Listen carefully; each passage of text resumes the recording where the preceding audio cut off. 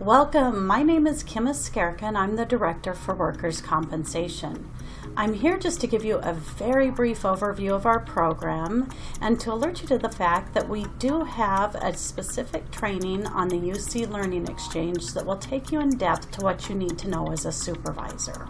Workers' compensation is a state-mandated benefit that is governed by the Labor Code for the state of California.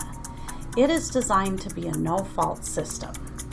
Basically, what workers' compensation provides is benefits and assistance to workers who are injured or develop a job-related illness as a result of their employment.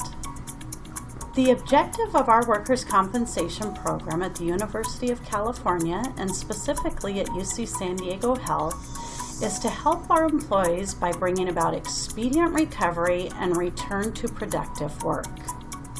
I do need to mention that workers' compensation fraud is becoming a larger issue in the state of California, and we do work with our district attorney's office on this.